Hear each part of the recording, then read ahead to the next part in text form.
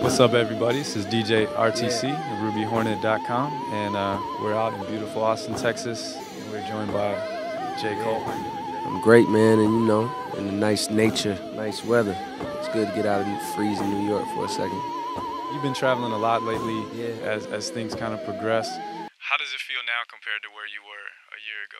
Now I was dreaming about a deal at the age of 13. I was fiending for the meals, I ain't talking Burger King. Some of my niggas in the Ville, all they did was surfing. Fuck scales, I had skills all day rehearsing. Now where you going, nigga? Shit. Let's go. Man, you didn't ask me no questions that everybody else asked. that's my plan. Yeah, that shit definitely, from the artist side, it definitely like is refreshing, it's appreciated. A year ago, I was a month into the deal. So still kind of just excited, but it wasn't moving nowhere as fast as how it's moving now.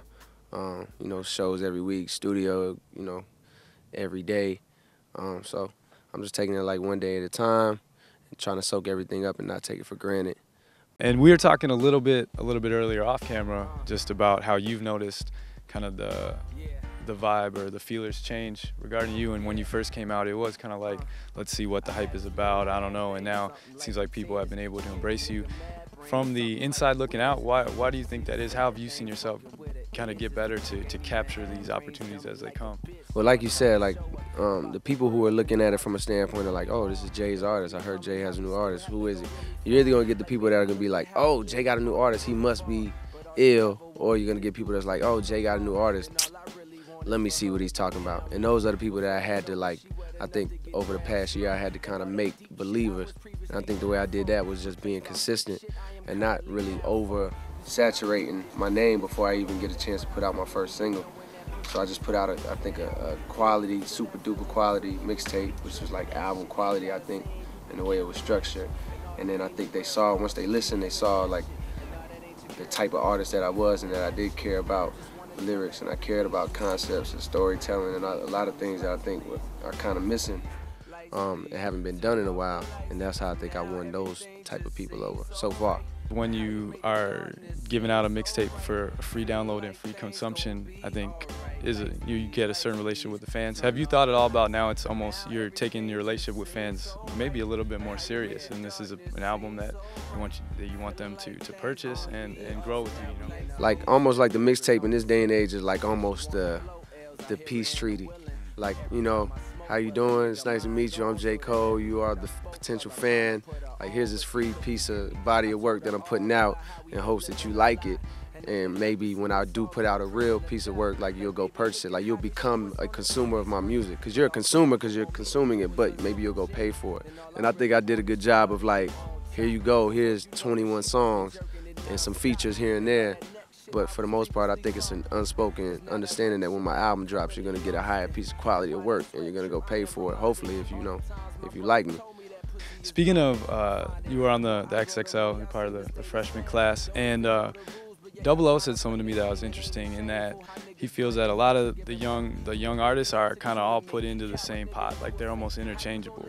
And it seems like there needs to be a balance between relating to everyone else, but really distinguishing yourself. How do you do that balance, work with your peers, but then, you know, kind of people above?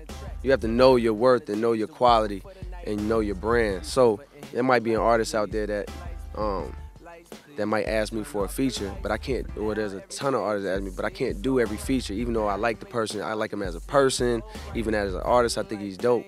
But branding-wise, I don't want my name spread out too thin, and I think maybe that's how I accomplish it, is because I pick and chose the right ones to do, I think, and limited it, so I'm not like just wearing myself thin. Lastly, man, I read a quote from you, I think it might have been during the summer or fall, and someone asked you about, I think you were invited to like a Diddy party, and you were like, I'm not like there yet, you know, I mean, you were there in terms of like people want to meet you, but like, I'm not really ready for that. I'll be ready for that later. Like, I always thought that was really interesting and wanted to ask you what brought that on, and even now, do you feel like you're getting ready now for that? Right.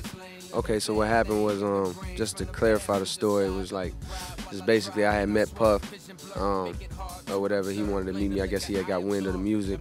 So we had kicked it for maybe a few days in the studio. just vibing, listening to his album.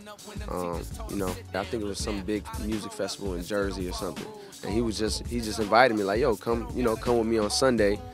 And I'm looking at the email at this time. This is months ago. This is like summertime or whatever. So I'm looking at the email like, yo, is this Puff asking me to go somewhere? You know what I'm saying? Like, I'm looking at my bank account and then I'm comparing it to his, and then I'm looking like what I've done in the game, and I'm like, something didn't seem right. I did hit him back with yeah, no doubt. You know what I'm saying? Let's do it. But in my mind, it was like, nah, I even told my mom, like, I'm just not ready for that. Like, that's a whole nother, even though in his eyes, it's just like, yo, I'm just inviting you. In my eyes, it's something bigger. Like, yo, I'm not on that level yet. You gotta give relationships time to grow. Yeah. So I'm not gonna, like, invite myself to be on a private plane with Jay before it's time, and to go, movie hopping and show hopping with Puff before I feel like it's time. Now, is it almost time? I think it's almost time. You know what I'm saying? But back then, it wasn't time. And summing up, lastly, before you go, what is the kind of the pace looking like for you now as you get ready? Been working on the album and you're starting to do more shows and doing, bouncing around. Well, the album is almost done. I've been said that in so many interviews, but now it really is, because like I finally recorded, like, I feel like the missing piece that I was looking for, and I didn't even know I didn't know exactly what I was looking for, but when I did it, I was like, there it goes. So the album is that much faster to being completed. It looked like it'll be a definite summertime release if everything goes well. I just want to, keep on the same path that I've been. You know what I'm saying? I feel like my pace has been right, and I just don't want to, break my stride or speed up too quick or slow down too much. I just want to keep it right here. Yeah, look, ain't that about a bitch? This nigga on his own dick. They say I'm like the human body, I produce my own shit, and I toot my own horn. A star when I was born. My name ain't James, my word is Bond. Yeah, set out the cannabis, had a similar line, 98, 99. Damn, them was the times, never mind dwelling in the past. You're listening to the future. The flows get tighter, them hoes get looser.